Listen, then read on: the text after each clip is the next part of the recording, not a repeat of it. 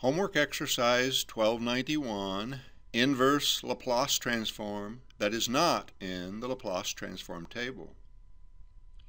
Given some S-domain function, notice the form of the denominator first and then the form of the numerator.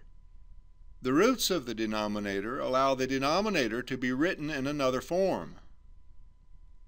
No Laplace transform function in the Laplace transform table matches this form.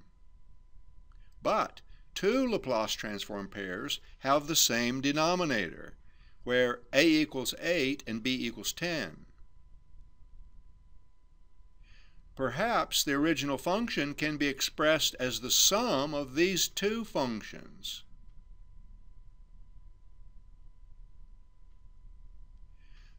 Combine the two fractions into one fraction. Combine like terms in the numerator.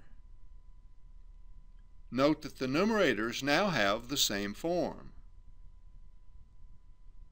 And they are exactly the same if n2 equals 10 and 10n1 plus 8n2 equals 13.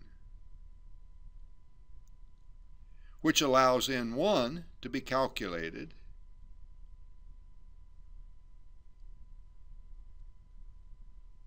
Finally, the inverse Laplace transform can be written as the sum of two functions that are in the Laplace transform table.